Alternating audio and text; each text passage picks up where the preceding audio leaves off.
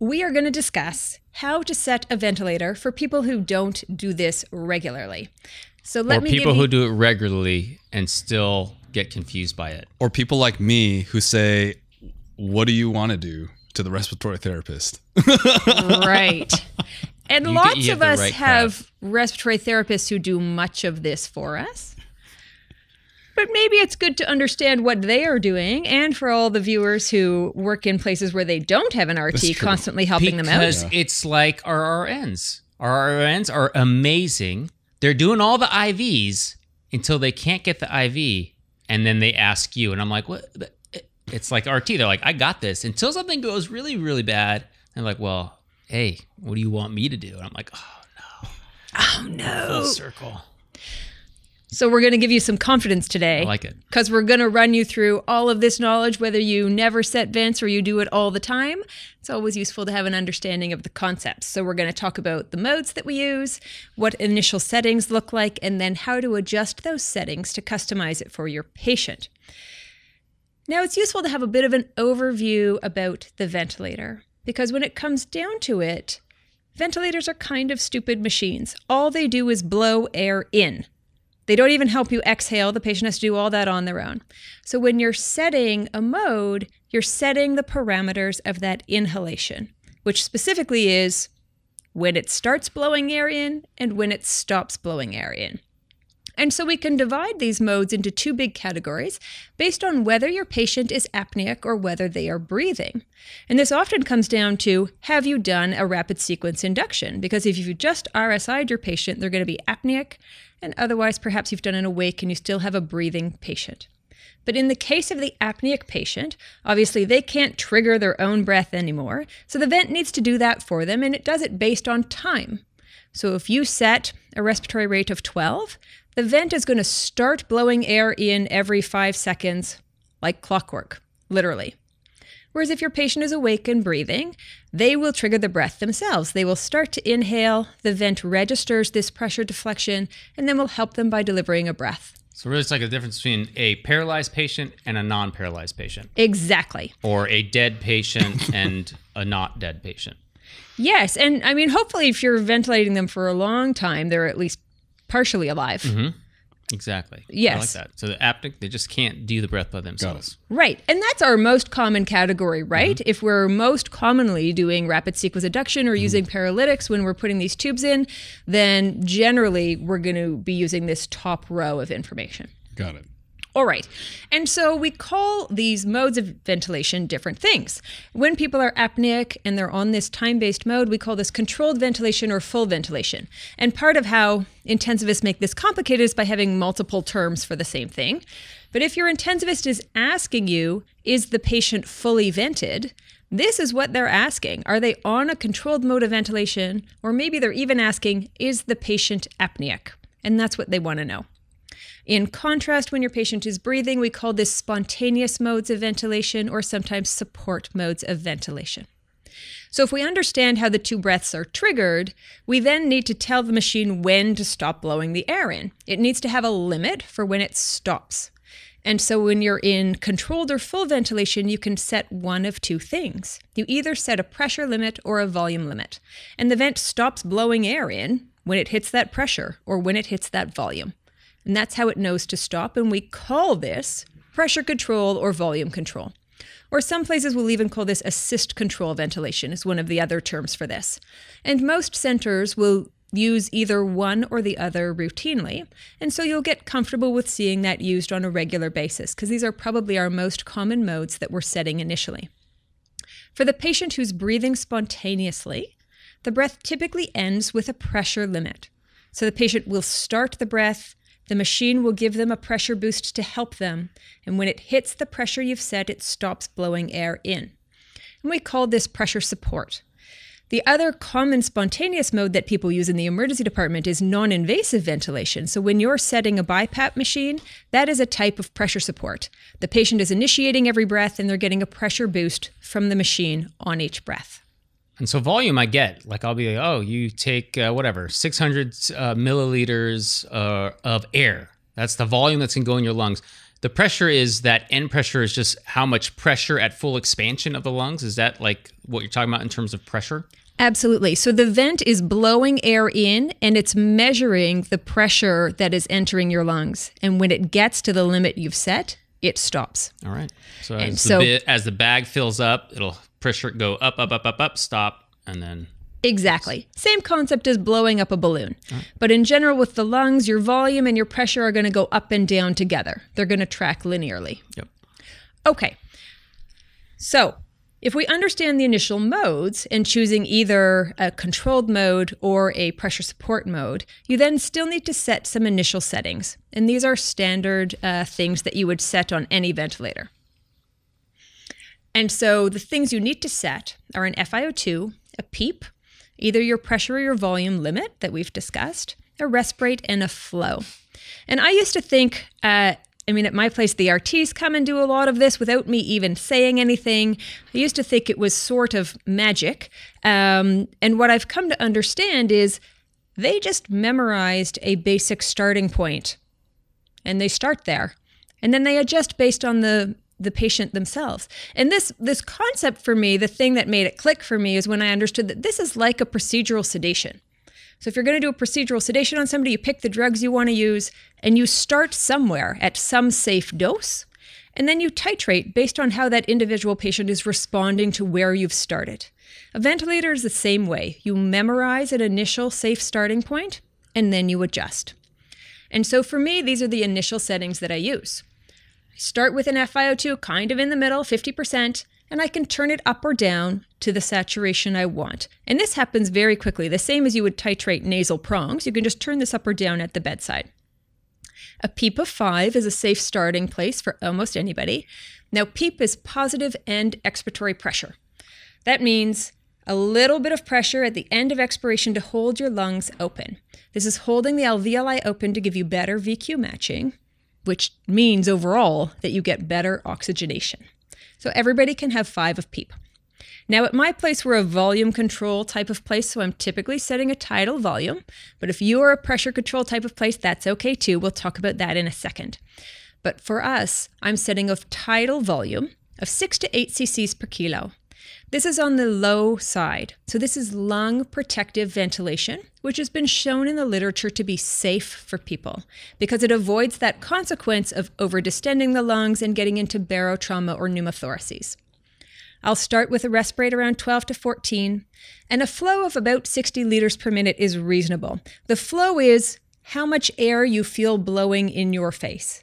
If you turn it up really high, patients feel like they're in a wind tunnel. If you have it too low, they feel like they're sucking and gasping for air. They stay air hungry. So you want to adjust the flow up or down until the patient seems comfortable. So just to clarify, the FiO2, that's the fraction of inspired oxygen. So is that like how much oxygen is in the air that's going to be delivered?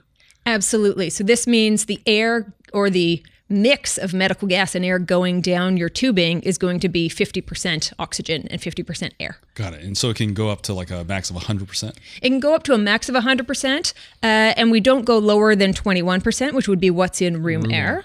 Right. We try not to keep people up at 100 for long periods of time because there can be detrimental effects to the lungs. It can cause inflammation and free radical formation. For an hour or two, it's not a big deal. But for long term, for the patient waiting several hours to go to the ICU, you'd probably want them, say, 60% or lower if you could. You can't for everybody, but if you could, it would be ideal. Got it. So if I could reframe this a little bit, the FiO2 then is what kind of air is going inside? Yes. The PEEP or positive end expiratory pressure is how much the lung is still open after the breath is delivered. And then the tidal volume is how much air is going in. Yes. And the respiratory rate is how frequently the air is going in. And then the flow is how fast is the air going in with each breath. Exactly. Got it. Now, I understand how to adjust all of those except the flow. Does that make a huge difference? Because it seems to me like if I'm going to be increasing my flow, then I'm just going to be getting that volume faster. Is that... Right. And so it depends which mode you've started them with, but often starting around 60 is reasonable, and we usually titrate this in increments of 10. So if you start at 60 and your patient still looks air hungry, Maybe you turn them up to 70 and see how they look. Even 80 might be about as high as I would go on the standard patient. You can also go down a little. You could go down to 50 or 40 if they sort of seem like they're getting blown away by whatever you've set. All right. All right. So there are a few pitfalls here that we want to avoid. Number one, when you're setting their tidal volume, we don't use people's actual body weight, which is a good thing because now you don't have to ask people what they weigh because they weren't going to tell you the honest answer anyway. But guys, what do we use instead of their actual body weight? I'm going to assume the ideal body weight. The ideal body weight, right? So you need to know their gender and their height. That's how we calculate it. And you can just plug it into MedCalc and it'll give you what their ideal or predicted body weight is. That's because our lungs don't get fat. True. So you want to use their predicted body weight or their ideal body weight to give you a decent size number. And so to give you an impression of that, I mean, say we're ventilating Paul. I'm going to say Paul's 70 kilos. I don't know what he really weighs, but that might be his 68. 68. Pretty close. 68 makes the math really hard for me. So could I go with 70? Yes, absolutely. And so I'm going 6 cc's per kilo. So his tidal volume is going to be around 420 cc's in each breath. And that would be a reasonable starting ballpark for the average 70 kilo person. Got it. The ideal body weight for my height and my gender. Correct. Got it. Right? So in fact, rather than assuming you're 70 kilos, I would say, hey, sir, how tall are you? And if right. I can generally infer gender, but sometimes I can't. He's 4'2". He's 4'2". On a couple blocks here. Oh, he's on a. I saw the stepladder behind him. I didn't know what that was for. Right. So once I know their height and I know their gender, then I just plug that in, and the calculator spits out their predicted body weight. Right. All right.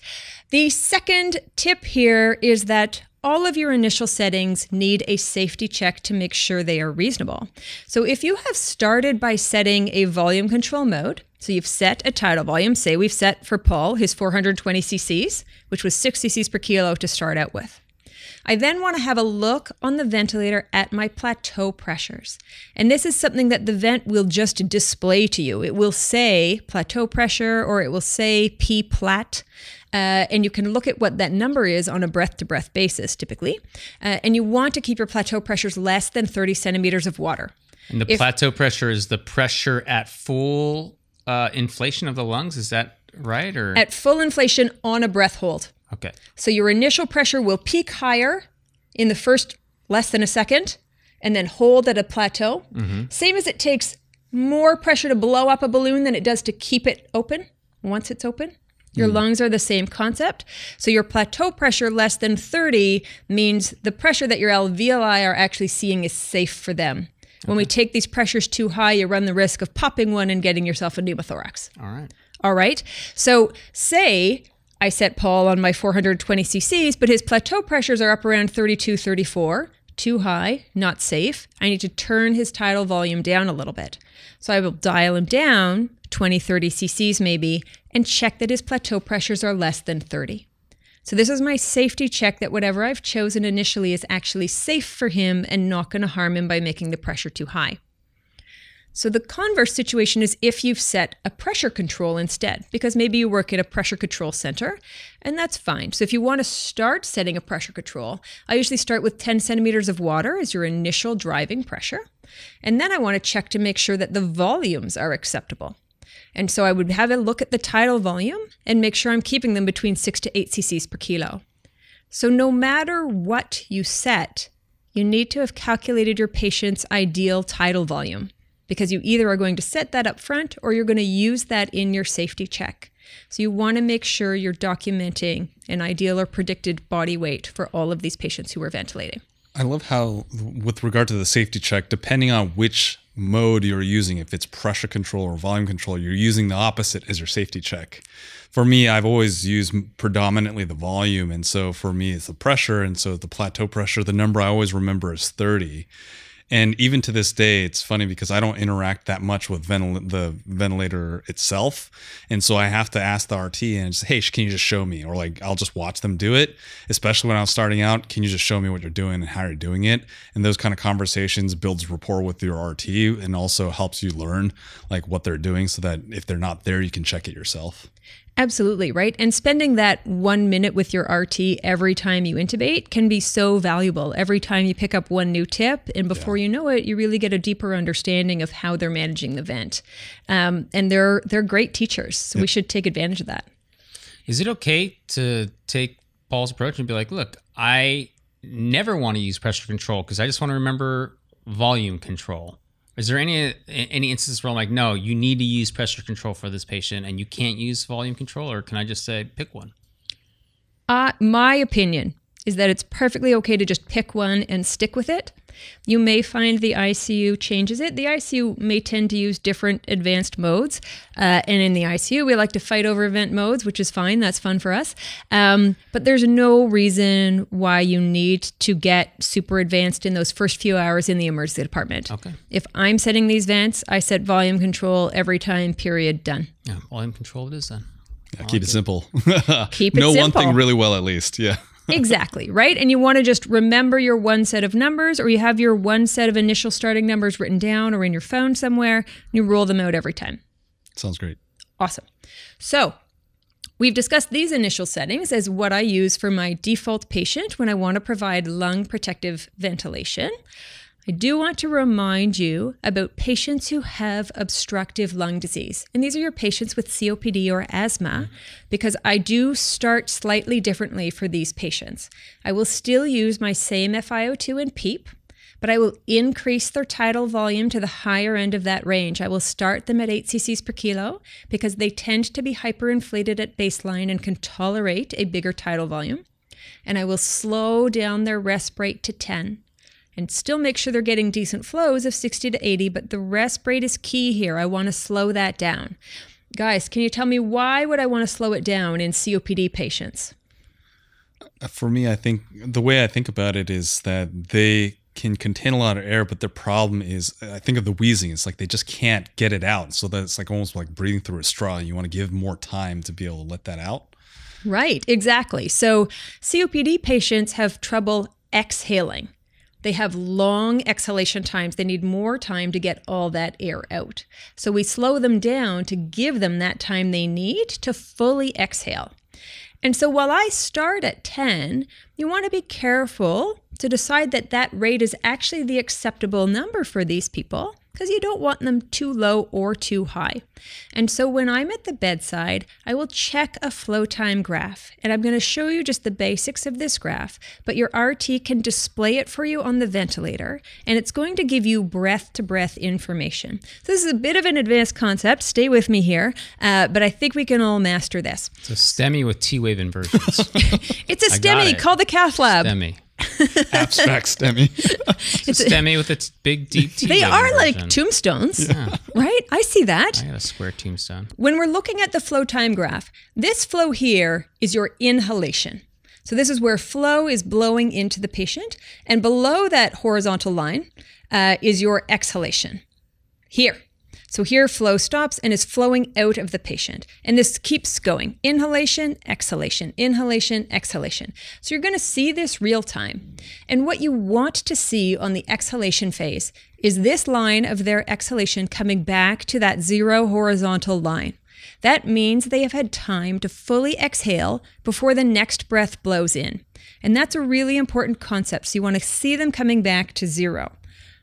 When we haven't done this effectively, it can lead to breath stacking, which is also called auto-PEEP or dynamic hyperinflation. So here you can see two curves. On this one, the patient is exhaling and coming back to this zero horizontal line, so they're fully exhaling. That's an appropriate rate. There's no air left in the lungs other than the PEEP. Correct. All right. There's no extra air left there, which is what you're shooting for. In this solid line, the patient is trying to exhale, does not fully exhale, and then the vent starts blowing in the next inhale and leaves them with that small section of air. So they are trapping a little bit of air, which on one breath is probably not a big deal, but on multiple breaths, that little bit of air keeps accumulating and accumulating and accumulating until you blow up the patient's lungs with high pressure, with all of this breath stacking, and they can get distressed. The pressure can get so high they don't have adequate venous return. That means they don't have decent circulation going into their right heart, and they can actually start dropping their blood pressure or even have a PEA arrest from lack of perfusion. So watching that flow time graph come back to the line tells you that your respiratory rate is acceptable. If they are still breath stacking, you need to slow your rate down. Slowing the rate down just allows that exhalation, that line to go all the way back to Before zero. another breath is triggered. Exactly, before the vent triggers the next breath. Because the vent doesn't know, right? You've just set a time, and the vent's going to start blowing in air based on that time that you've set, no matter what, right? It's just following your settings. And so this is your safety check that you've made the rest rate appropriate for this COPD patient. And does that tie back to checking your plateau pressure? That if you breath stack, you're going to see that plateau pressure go greater than 30 because that residual pressure at the top is cumulatively higher? Yeah. You are. It's such a good segue. And you're going to start getting high pressure alarms overall. And we're going to talk about that in the next session when we talk about vent alarms. And how does that relate to the flow rate? Like if you're increasing the flow rate, is that you're trying to maximize that time just by making the inspiration period shorter? Right. So you can increase flow and consequently make your I time shorter. Yes. And that's part of how you can adjust to give your patient long enough Just to more expiratory exhale. time. That's why you're doing your flow rate 60 to 80 as opposed to set to, because you want to try to get as much of that tidal volume Correct. in, like Paul said, in that inspiration. Expand out that. Exactly. So that expiration is longer. Oh, So cool. short, fast inspiration, blow a lot of air in, but then give them a long time to exhale it out. Got it. Nice. So COPD and asthma. COPD Cool. and asthma.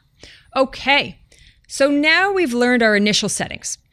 And now you need to understand how to adjust these settings at the bedside to customize them for your individual patient, because everybody who comes along will be a little bit different. And we use two main things when we're adjusting our initial settings. One, how the patient is doing clinically at the bedside, and two, arterial blood gases. Or if you don't have access to a blood gas, you can use a SAT and an end-tidal CO2, or you could use a SAT and a venous blood gas to help you track it as well. Your numbers might be slightly inaccurate, but the trend will still be valid and is a useful way to titrate your settings. So in terms of patient status, this is really just how your patient looks at the bedside. Are they comfortable? Is their SAT okay? Do they look air hungry? Maybe you need to turn up the flow. But you want a comfortable patient with decent vital signs lying in the bed. And then you're getting blood gases. Usually I'll get my first set maybe 15 minutes after I've intubated. And then, depending on how sick the patient is, maybe every hour or two after that to continue adjusting as the patient changes. And so when we look at common problems we have that lead us to adjust, we need to know what changes to make on the ventilator for these problems. So say I've intubated Paul. Poor Paul got intubated today. And we set his initial settings, and that was going pretty well. We put him on volume control, and my plateau pressures were less than 30, so I was happy. But Paul is hypoxic. His SAT is not acceptable. Say his SAT is 85, and we're worried about Paul's brain. So guys, what can I change on the ventilator to help give Paul more oxygen? Give him more oxygen. This is the easy one, right? I can just turn up the FiO2, which is a beautiful thing. Just dial it up. What else could I change on the ventilator? Increase the amount of air that's going in. Volume of air, I should say. Tidal volume. And if not the tidal volume, what else could I do instead? The pressure. Oh, yes, the PEEP. Oh, The that's PEEP. right. It's the PEEP. Yes. Right. So these are your two moves for hypoxia. You can either dial up the FiO2, which is the easy one, or you can increase the PEEP. Increasing the PEEP helps you recruit more alveoli. So what this means is you have more lung available for VQ matching, which leads to better oxygenation. And so often if we've started at 5 of PEEP, perhaps we would turn to 8. If they need even more, you could turn to 10. When you turn your PEEP too high, 15, 18, 20, you can start getting into trouble with your venous return in the same way that you do with dynamic hyperinflation. But otherwise, you can try it and see how the patient responds. You can find, by dialing your PEEP up and down, the number where they seem to be happiest in terms of their oxygen saturation, and then keep them there. Yeah, I like to think of the PEEP as like, if this is your alveoli and it's completely collapsed, there's no air in there for the oxygen exchange. If you got that PEEP, you're just keeping that little grape open. And so there's always oxygen, so you're going to increase just that movement of oxygen across that membrane. Exactly. And in fact, allowing the alveoli to fully close and rub against each other is harmful to them. So we always want them to be open a little bit, even on a physiologic basis as well as an oxygenation basis. If you put your PEEP too high, can you pop their lungs or? Yep. All right. Yep. So I would go up in increments of 2 or 3 each time. So if you start at 5 centimeters of water, going to 8 would be reasonable. See how they do at 8. Go to 10. Now, while you're doing this, keep an eye on their blood pressure. If their blood pressure's dropping, you start worrying about venous return or about have you popped a pneumothorax. Okay, is there a PEEP that's too high? You're like, look, you've maxed out your PEEP at this number? If you're... in the ICU, if I'm over 20, I'm worried. Okay. And in the emerge, if you're over 15, I think I'm worried. All right. I would definitely be calling for backup at that stage because you'll start to get into real trouble with your hemodynamics. So 5 to 15 is that range that we're kind of allowed. Absolutely. And you want that, if you're going 15, you want a well-resuscitated patient. All right. All right. The other thing to remember here is that you got to treat their underlying disease. Because the ventilator doesn't actually fix anybody's medical problem. It just buys you time and oxygenation while your other therapy kicks in. So if this is a pneumonia patient, don't walk away from this patient until you've given them appropriate resuscitation, antibiotics, the therapy they need. If this is CHF, same. Sometimes we have that tendency to intubate and set the ventilator and then walk away and call ICU. But your medical therapy here is the vital part of what's going to make this patient better. And that might be what really fixes their hypoxia rather than any fiddling with the FiO2 and the PEEP. Okay. So the second common problem we see in emerge patients is they are hypercarbic. Their PCO2 is too high. And so we have a couple moves on the ventilator for fixing this. Guys, do you have ideas of what we can change on the ventilator when the PCO2 is too high? You have to blow it off. Yeah. So how can you increase them blowing it off? This is where the respiratory rate and tidal volume come in. Exactly. So this is where you want them to breathe harder and faster because that's going to allow them to blow off more CO2. So we're adjusting either the respiratory rate to turn it up, or you're increasing your tidal volume if you've set volume control, or your driving pressure if you've set pressure control. Now, the way I remember this is the only formula I'm going to give you. And so if it works for you, you can remember it. But your minute ventilation is tidal volume times respiratory rate. And so when I think of people who need to blow off more CO2, I can remember that they need to increase their minute ventilation, which then cues me to those changes on the ventilator, that those are the two things I can increase to help expand their minute ventilation, which will help them blow off the CO2 that I'm looking for. I like that memory tool because we always talk about those two concepts of oxygenation and ventilation. So it's like oxygenation or oxygen and ventilation or carbon dioxide. And in the word ventilation itself is minute ventilation, which then keys you into like those two things, tidal volume and respiratory rate, which kind of drive that CO2. And on the flip side, like for oxygenation, like we were talking about before, it's the other stuff that wasn't those. So like the FiO2 and the PEEP. It's a good memory tool. Exactly, right? When you have a ventilation problem, think about your minute ventilation. Cool. All right.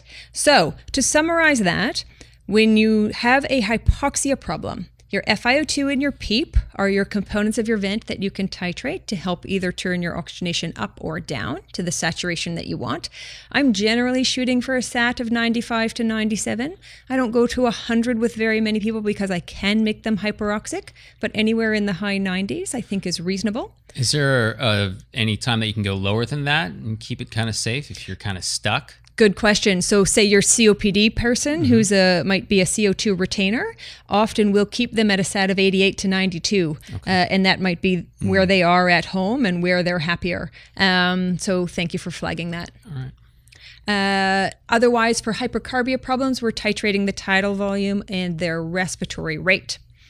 So what we've walked you through is an overview of the modes, the initial settings, and adjusting those settings. I'm going to remind you of the high points because sometimes it's useful either just to snap a picture or to write this down to keep it in your memory for the next time you have that intubated patient.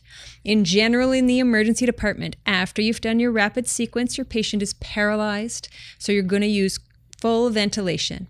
The breath is going to be triggered by time, and then you're either going to set a pressure limit or a volume limit, and we'll call that pressure control or volume control. Once you've chosen your mode, you're going to dial in your default settings, and you either use the lung protective settings for your average patient or the obstructive settings for your patients with COPD and asthma. And this is just your starting point. You start there and then you check to see if it's safe. You check to make sure your tidal volumes are acceptable and that your plateau pressures are acceptable. You check with your COPD patients to make sure on that flow time graph, their exhalation flow is coming back to that 0 line. Once you start there, you have a look at your patient. At the bedside, are they comfortable? Is there anything you need to adjust with flow or their FiO2 to normalize their vital signs? And then you're looking at their blood gas. For hypoxia, you're titrating FiO2 and PEEP. And for hypercarbia, you're titrating tidal volumes and respiratory rate. Sarah, before you wrap it up, I just want to do a quick question because getting an ABG is, I got to admit, kind of difficult for me in the emergency department. I know you said we can use a VBG, but it's sometimes not as good in terms of the numbers. I do like using my O2 saturation and my end-tidal CO2 because that's easy. We have it there. I got my numbers for my O2. What are you shooting for on your end-tidal CO2 in terms of making your decisions on increasing your minute ventilation? Is there kind of a range of numbers that you're looking for? Yeah, good question. So in the person with normal lungs, I'm shooting for a PCO2 of 40. And let me talk about PCO2 first, and then we'll extend this out to your end tidal. So normal lungs, I want a normal PCO2, which is 40. For somebody with COPD, they may have a baseline PCO2 in the 50s or 60s. All right. So I want to look back in the chart and find out where they live and shoot for that number. And then I like tracking with the end-tidal CO2. It's easier than repeatedly doing gases, but I try to do at least one gas. And at the time that I send the gas, I document what the end-tidal is. Okay. And then when you get that gas result back, you're going to know what the delta is between your end-tidal trace and the PCO2 on your gas. And you'll be able to then use that trend effectively because the delta between them will stay relatively similar across the range. Can you just use the PCO2 on a venous blood gas, or how do you have to adjust for that? You can use the PCO2 on the venous. It's probably also going to be off maybe by 5 from your arterial, depends on the individual patient. So as long as you're willing to have a bit of a fudge factor, then I think that's okay. There are some patients where you might want really tight control of it, and then you might want to actually do at least one ART gas to know it. Okay. But for the average patient, following with an end-tidal CO2 is pretty reasonable. Another question I was wondering, because I've seen a lot of variation in practice. I'm curious to hear like what your practice is. Like how soon after you make a change on the ventilator do you draw an ABG if you were going to order one? So as long as the patient is relatively stable, I will wait half an hour, say. Okay. And I keep adjusting until I'm getting gases back that are stable and in the happy range that I want. And then once I'm happy with the numbers, I can extend it out longer, and maybe I'd only get a gas every 4 hours or sometimes even every 8 hours, depending on the stability of the patient. But you need a little while to see the changes on the gas. That makes sense. For the super sick person, I might be doing them either very regularly or following them continuously with end-tidal. I love the point, just in general, conceptually from like a 10,000 foot perspective about what you said, how you start off somewhere, but that is not where you end. Because I do remember early on when I was starting out that it's like you do the high five, intubated, it's like, oh man, that part was the most exciting. And then it's like you pass it off and it's like the RT asks you for the settings, whatever you want. And then it's like you're out and like you just hope everything's tucked away. But the truth of the matter is that's where you start. Because the fact is that that's just kind of a place you start and then you're supposed to adjust to make it. And generally, like RT is able to do it, but like you have to know like the general principles to be able to have a conversation that's functional. Absolutely. And depending on how long patients are staying in your emerge, patients may change over the time of their ICU stay. Maybe they start paralyzed, but then their rocuronium wears off and now they're awake. And you have to decide whether to resedate or to switch to a support mode. Maybe they start getting better. Maybe they pop a pneumothorax. So every time you have a significant change in patient status, you want to go back and reassess, are these still the right settings? Because that can be a very dynamic process with some patients. Awesome. Cool. Thanks for making it easy.